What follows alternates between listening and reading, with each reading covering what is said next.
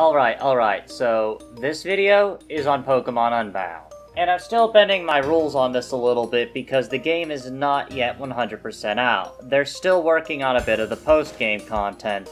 And don't worry, I will do a much fuller and in-depth video on it, but for right now, I think you all should play Pokemon Unbound.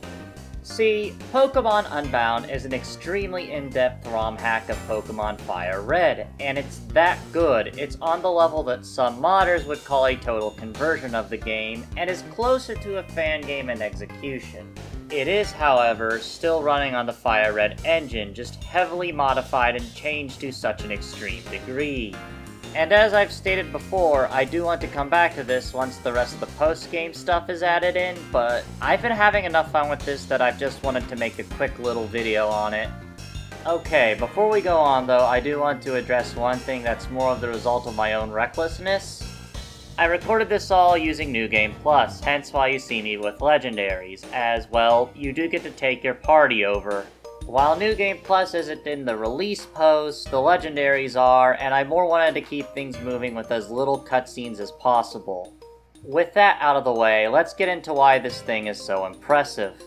Now, I know I'm starting a little bit weirdly, but I kind of want to get the technical stuff out of the way first. And I am going to keep it quite simple for the sake of, well, the average viewer. I know not everybody watching is going to be a massive tech dork like me, so... But the thing is, Game Freak's never been good at coding, like, ever.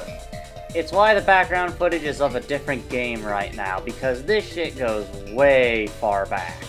Even with a game like Pulseman for the Genesis, a 2D platformer of all things that isn't the most extremely paced. It's striking, it's pretty, it plays good, but it chugs to no end. In fact, I think the only Game Freak game that has run both stably and smoothly is Jelly Boy 2, the unreleased game. And that's definitely not to say that any of these games are bad. I enjoy Pulseman. I enjoy the old Pokemon games, which, yes, we're going to talk about the old Pokemon games and how unstable they are. But to give credit where credit is due, all of the upcoming footage is from... Eevee? Regardless, everything comes from her channel because it would take too much time to set all of this up, but I implore you all to go check it out at some point. But the older Pokemon games especially are notorious for being extremely poorly coded. And I'm talking to the point where glitches and broken mechanics are still being found today, like decades later. Most of what you're seeing here, for example, is called arbitrary code execution, which is using a table of contents of sort in order to generate code that is then executed using, well, an executor. Usually such a thing is along the lines of a glitched item that doesn't even exist in the game normally, or a mechanic that wasn't exactly coded the best and has some gaping flaws, shall we say. Granted, a large chunk of Pokemon past Generation 3 is kind of infamous for, well, not running at 60 frames per second the whole time as well as cut corners. While that nightmarish can of worms of crunching and AAA production time and so forth is a video for another day, the point to go into here is that Game Freak games have never been the most stably coded, especially Pokemon games. However, this lets me segue into why the engine upgrade this hack uses is so impressive. See, this hack was made by the person who made the engine overhaul themselves. And you've been seeing their name in the Now Playing bits, which is how they signed off their soundtrack with. As you can see from the presently playing footage, stuff like the Generation 4 digging minigame is in this hack. Which is honestly really cool to see, even if it's a bit weird hearing it with Fire Red sound effects. However, that is not the most impressive minigame this adds. For that, I need to introduce you all to Altaria Cloudburst, a completely new minigame for Pokemon Unbound located in the game's Game Corner. I don't think I need to go into why this is impressive with its Mode 7 style scaling and rotation, but I will admit that there is one little nitpick I have in that Altaria's hitbox is kind of tiny. But again, this one was a really pleasant surprise and I wasn't expecting this in the game at all. I also have to mention the audio. The driver has been tweaked to use more samples as well as higher quality samples, and appears to have been optimized for MGBA's high quality audio feature.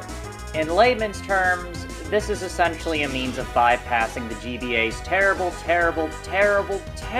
audio output, with the music itself at its worst being pleasant but inoffensive, and at its best absolutely slapping. I don't want to pad this out too much, but I'll add a couple of samples here for you all to listen to, in addition to everything that's been playing in the background so far.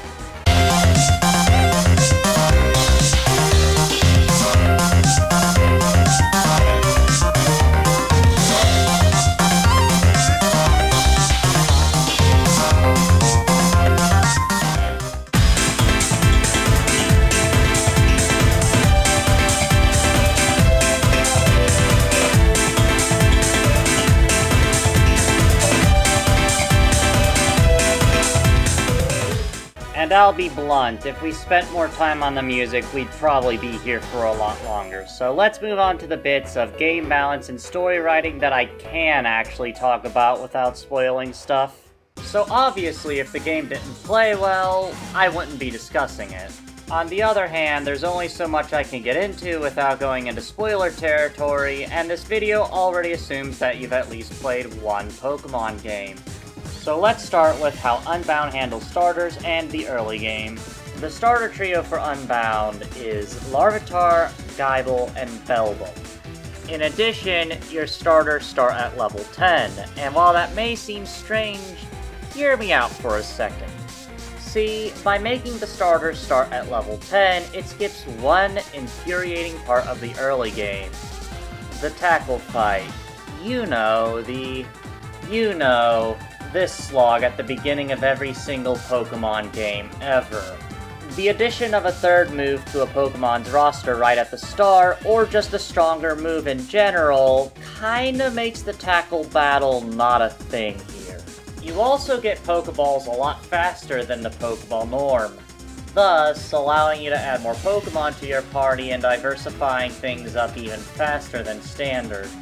In addition, there's a lot of quality of life things, such as, for example, being able to hold R and A in order to speed through cutscenes. How very Super Robot Wars of them. Unfortunately, I would consider most of the things done with battles a bit spoilery, but I think I could get away with saying that they're really fun concepts I don't think I've ever seen in a Pokemon game. However, there is a little bit of what I have to call Romhack writing. Romhack writing is what I call instances where the franchise and the writing of the fan work feels a bit dissonant. It just has parts or an entirety that just doesn't mesh well together at all. For example, you've got your generic put X, Y, and Z colorful cartoon character in hell and make them fight demons. Or perhaps an example that I refuse to record. Stuff like Pokemon Snakewood, a post-zombie apocalypse Pokemon Romhack. Pokemon Unbound has some pretty weird ideas, but they fall into one of two categories. The first is, you'll be fine with this if you were fine with Generation 5, 6, and the original release of Generation 7's plot.